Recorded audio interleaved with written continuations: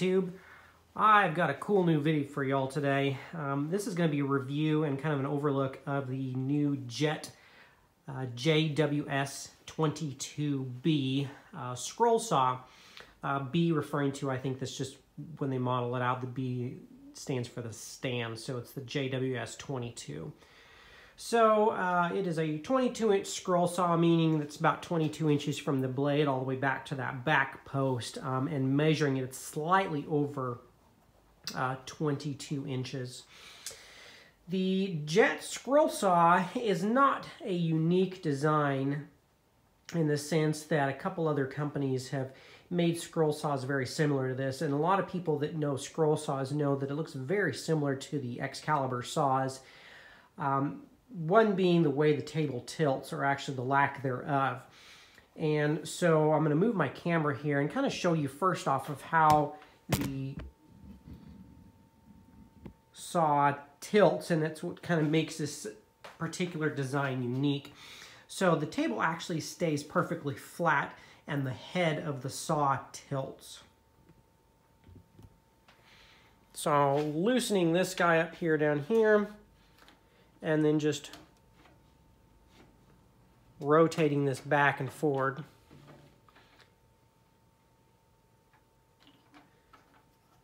And then just tightening that back down when you are ready to cut.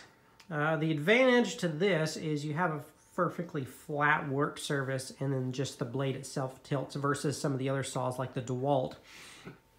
The table itself tilts and the top stays flat.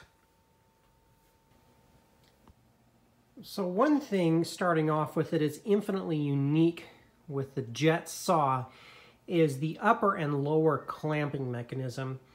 So real quick, I'll kind of show you how the upper clamp mechanism works. So with your typical scroll saw, you would have a knob to tighten the blade or to lock it in, and then your top lever would flip to actually put tension on this. Well, Jet's designed something to kind of do this all in one, one stroke. So if you can kind of see, there's a space there. Your blade flips right in there. There's two little pins on either side which are adjustable to set, if it's centered or how tight it is. And then you just flip it up, and it tightens your blade.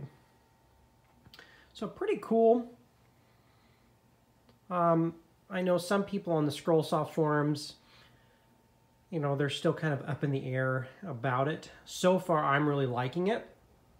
Now, talking about the lower blade mechanism, this is the lower blade mechanism, which I've taken off.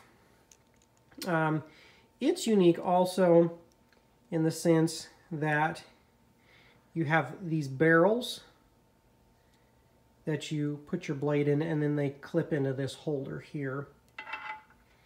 And I believe the saw comes with a set of 3.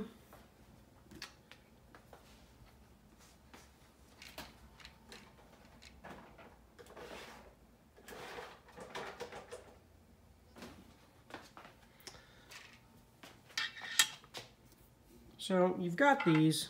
These are adjustable as well. You got an Allen screw on one side that centers it in the hole, and then this tightens down. Once it's tightened down and in the holder like this, this would normally I'll do this one-handed here. Push right down in here. You flip it down like that, and then you would clamp it in the top holder here. Now, some people love or hate this as well, because then you have to mount all of your blades in holders like this, and so you're only provided with 3. Now these slots here are to hold blades that have been pre-mounted, so you can mount up a number of blades and then just kind of set them in these holders here.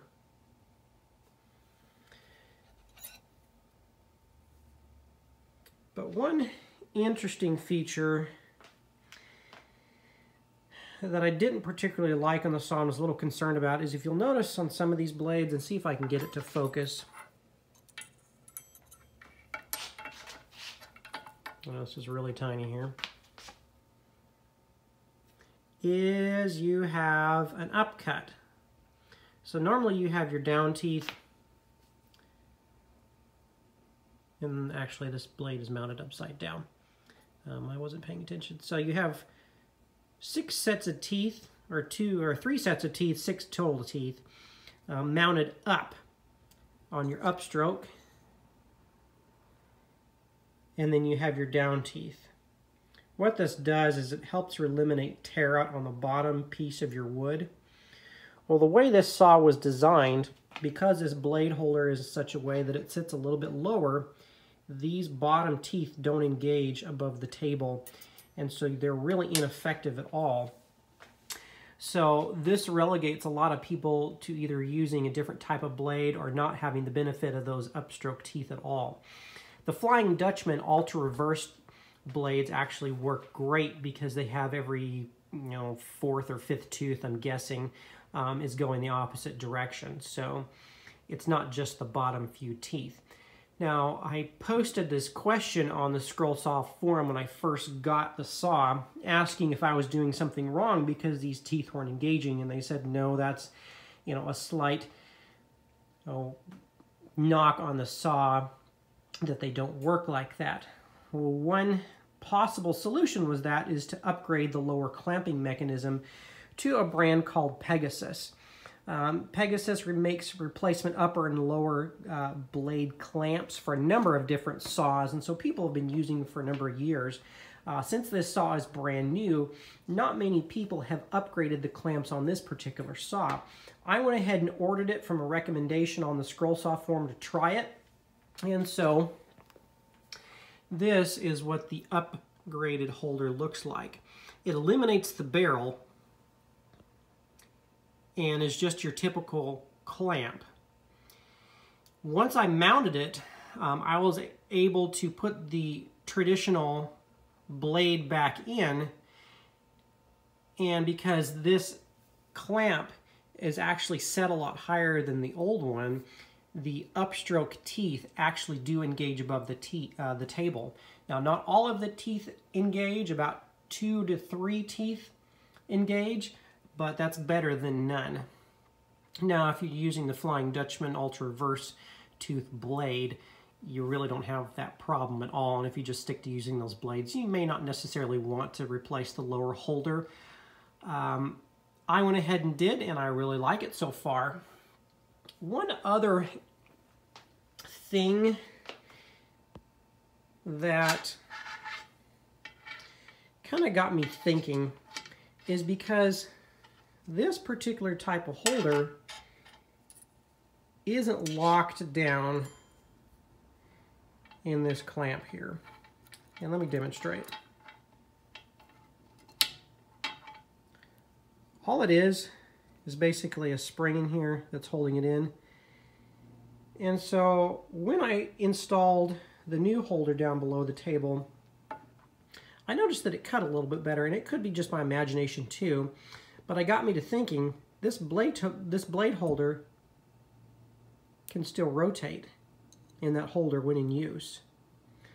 And if it has the ability to rotate just ever so slightly, it can deflect the bottom of your blade and causing it not to cut maybe quite as true or tend to make the blade wander just a little bit more. Now, like I said, this could just be my imagination, but I did find that, you know, installing the new holder did make the saw work quite well. Now, jumping back to the table adjustment, one thing I forgot to mention is you have preset indentations to lock your table. So straight at 0, you have a little button that you can just push, and when it locks into that hole, your table is set. Also, they built in a slot here, so if it's not straight from the factory, you can adjust this plate, and so your presets will be perfect each time. Also included with the saw is a dust collection port, which can slide in and out. So if you don't want this, this piece will just slide out and you don't have to use it. Works very well. I almost find that it provides a little bit too much suction, and my piece actually super glues itself to the table because of the amount of suction.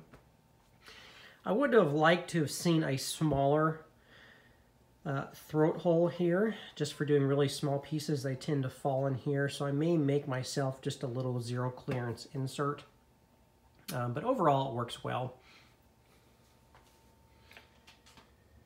You have the rear arm adjustment here. Also, you can adjust the pitch of your bottom blade by loosening these screws and then twisting the motor. Now, this particular type of saw is going to be a bottom feeder because the bottom of the blade is held in and the top is used by this clamp.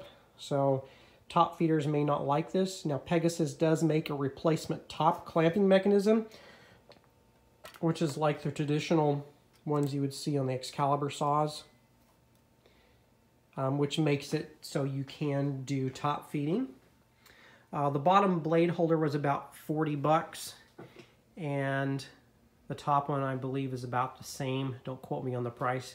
Right now I'm just going to leave the top on. I like it. If I find that I just don't like bottom feeding anymore, I may go ahead and replace the top, and I'll make another video on how I like that. But so far, it has been a really great saw.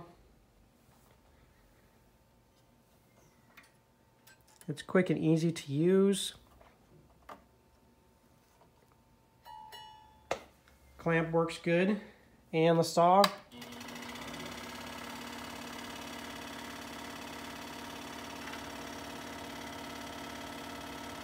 is quiet with virtually no vibration.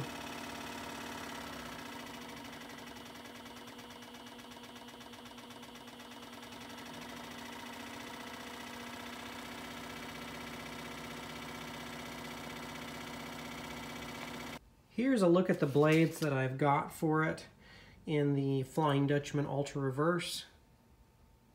So it's 2 teeth down, 1 tooth up. Great blades. I'm still playing with them, but so far I've really enjoyed them. Also, I forgot to mention this is a blower. The blower does work quite well. It does a great job of clearing the workspace of dust, and actually the dust collection does work good.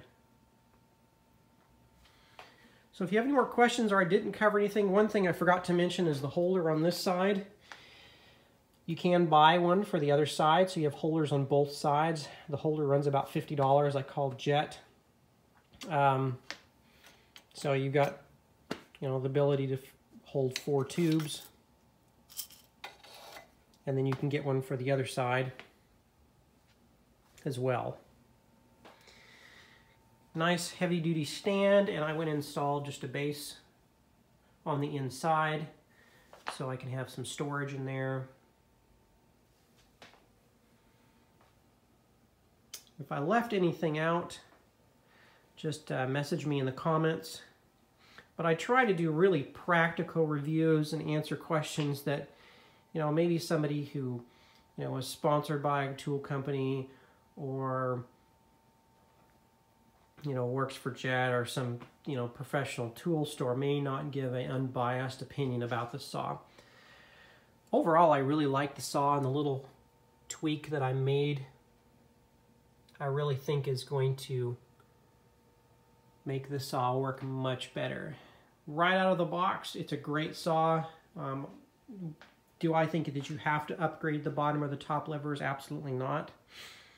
But I do like the ability to be able to use those upcut teeth now, whereas before I didn't unless I was using these Flying Dutchman blades. Thanks guys, and I hope you enjoy the review.